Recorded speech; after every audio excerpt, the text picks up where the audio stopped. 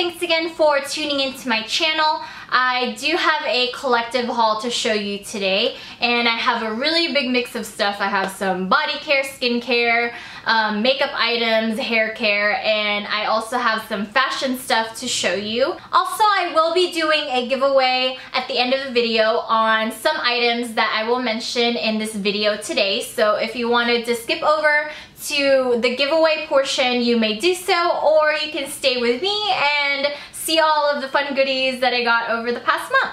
So without further ado, I will get started because I have a lot of stuff and I don't want this video to run too long. So, as you all know, I am a big Lushie, and every time I walk in a Lush store, I go completely nuts. I just want to try everything and I want to smell everything. I picked up a few things that I already use on a day-to-day basis that I cannot live without, and I also picked up some new things that I wanted to try. First, I picked up this Retread hair conditioner, and I already reviewed this in my last video, a replenishment of my ocean salt. And as you all know, this is my absolute favorite body scrub, and I recommend this to anyone. I know my boyfriend uses it, I know my friends use it because of my recommendation. And if you tan and you shave and you wax, this is the best exfoliator for your body. A bath bomb. This one is Sex Bomb. I don't know if I'm supposed to say this on YouTube, but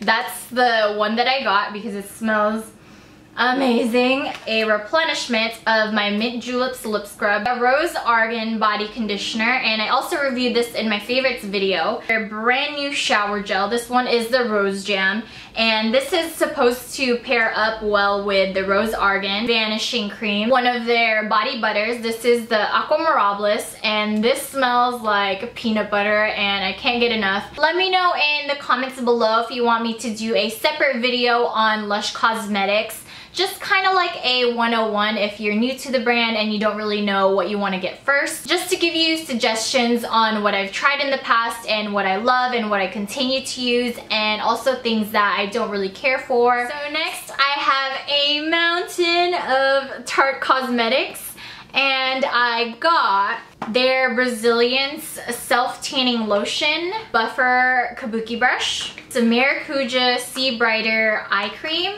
pure Maracuja oil roller ball, a replenishment of their Amazonian clay full coverage airbrush foundation, which I did a first impressions video on, so I will link that down below. The Airbuki foundation brush, which I didn't have when I filmed my first impressions on the airbrush foundation. So I'm really curious to see how well the foundation applies with this particular brush. Inner rim brightener, which is just a beige or a peach liner. Maracuja creaseless concealer, which I love especially for brightening under the eyes. The Amazonian clay waterproof concealer, which just looks like this, and it is a stick concealer, which is probably good for blemishes. The Amazonian clay BB tinted moisturizer, which I've heard so much about, so I'm really excited to try this. Amazonian clay 12-hour full coverage foundation. And last but not least, I also got their Double Detox Amazonian clay exfoliating facial mask, which I'm really curious to try because I love anything that says exfoliating and mask in one name. So yeah. Next up, I have some MAC items. And I already did my Ruby Hearts MAC Fall Collection haul, so I'm not going to include that in this video. But I did pick up the Who's That Chick lipstick, which I wasn't able to show you in the video. So this is what the lipstick looks like. It's a frost and it is a yellow-orange shade that's really great for layering. I've already layered this with a dark lipstick and a red lip, so this is awesome, especially for the holidays. From the Retro Matte collection, I picked up two colors. One is Fixed on Drama. Surprise, surprise, it's a vampy lip color. A lot of people said that it was a dupe for Talk That Talk, and although I think they do run very similar, the Fixed on Drama still leans a little bit more brown than the Talk That Talk, and this one applies a lot better on the lips. The other lipstick that I picked up from the collection is Runway Hit, which looks just like this. It's a muted, peachy, nudie shade. So I finally got my hands on on Violetta lipstick, which I am wearing on my lips today. When I put this on, I was like, how can I not live without this color for so long? So it is an amplified purple color, and a lot of you are probably going to wonder how different it is from Heroine. Besides the finish, Violetta actually has a little bit of an iridescence to it, and it leans a little bit more magenta in my opinion.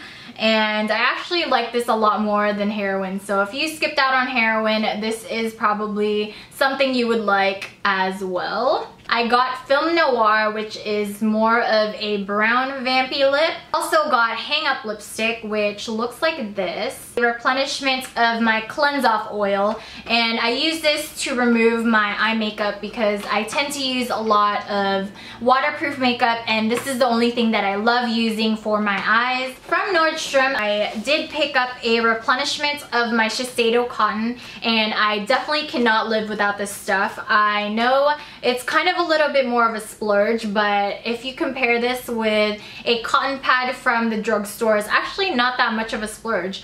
And this actually saves a lot of product, especially if you're the type of person who likes to invest in their toners. I did get a sneak peek of Chanel's new holiday collection. I didn't pick up everything that I wanted because the eyeshadow palette wasn't available. I got one of their lipsticks. This is the Rouge Allure Velvet, and this one is in the color 317 La Precheuse. I don't know if I'm saying that correctly. I'm not French. It's just a red lip color, and it is one of their matte formulas. I also picked up the blush from the holiday collection, and it is called Accent, and I have been eyeing this for a while now, and it looks like this. Just by looking at the pan, it doesn't look like it's something that would show up on my face, but I am wearing it on my cheeks today, and it's such a beautiful color, and it's so pigmented, and it is a nice rosy nude shade, perfect for fall and winter. If you do have a contour powder that's a little bit more on the taupey side, it's great to pair up with that. So from Bloomingdale's, I picked up a few things. It's Laura Mercier Creme Brulee Sugar Scrub, and oh my gosh, when I smelled this at the Bloomingdale's, I was like dying because I wanted to eat it so bad, but it is a sugar scrub, so maybe it is edible. So it comes in a jar like this, and it smells like a dream. Oh my gosh, it smells so good. I will let you know how this compares with my coveted ocean salt. The other thing that I got from Bloomingdale's is this YSL Youth Liberator Serum Foundation, and I got the shade BD50. The bottle just looks like this. It's so luxurious. It's a glass bottle. I've heard so much good things about this foundation, and so I wanted to try it for myself. A lot of people that I know that have reviewed this foundation do have normal to dry skin, and so I wanted to try how this works on my combination oily skin. The next few things I wanted to show you are from Sephora, a brand new Lancome Visionaire Serum, and I posted a photo of this on my Instagram claiming that this serum has changed my life, and I do not take that statement lightly. It really has changed my life. And I started using this probably like beginning of 2012, and if you've just seen how my skin looked before that, you would know that this really works. It's great for minimizing pores and improving your skin's texture, and also increasing the healing ability of your skin, and also it really helps to diminish acne scars, but not as much as other brightening serums. I also picked up the Marc Jacobs Genius Gel Foundation, and I am in the shade 42 Golden Light. I was trying to debate between 42 and 44, but when I swatched them side by side, I felt like 42 was a lot darker, and so I picked up the darker one, and it suits perfectly on my skin. And I have been using this foundation non-stop ever since I got it, and I am wearing it on my face today, and so far I've been loving it. So let me know if you want me to do any reviews or first impressions on these products, or anything that I've actually mentioned in this video thus far. From Neiman's, I picked up a few things from the Tom Ford Fall collection. I picked up both of the eyeshadow palettes, These are actually not the typical packaging that eyeshadows come in. They usually come in a larger packaging because they come in 4 eyeshadows. But these both come in 3 eyeshadows. This one is in 02 She Wolf, and these are just taupey gray colors, and they're very neutral, so these could be perfect for a smoky eye. This one, it's called In the Pink, and this one is a little bit more daytime appropriate. It's from Walgreens. I picked up 2 of the Elf and Disney Villains collection items. This one is an Evil Queen, and it has a lot more cooler neutrals, and both of these come in the same kind of packaging. So it has a daytime tutorial and a nighttime tutorial, 6 eyeshadows, an eyeshadow brush, and then it comes in an eyeliner pencil, mascara, liquid eyeliner, primer, and a lip color. This one is in Cruella de Vil, and it comes in more warmer neutral colors. So let me know if you want me to do tutorials on these 2 palettes, whether it be something for Halloween or something that you would want to wear on a day-to-day basis. I also picked up 2 of the Maybelline Baby Lips Dr. Rescue medicated lip balms. And I actually haven't tried the original formula, and I have heard very mixed reviews about it, so I'm really excited to try this. As you all know, I'm very picky when it comes to lip balms. Last, I got one of the Revlon nail stickers, and this one is in Beaded Couture. I did see Ingrid wearing these on her nails in one of her videos, and so I really wanted to try them for myself. So now we're down to the last few things of this haul, and most of the stuff that I'm about to show you are fashion items. So I recently picked up this Phillip Lim for Target purse, and I was really lucky that I got it because my local Target actually didn't carry the collection. And I was actually really sad because the magnets right here in the flap actually came off already, and so I was really bummed about that.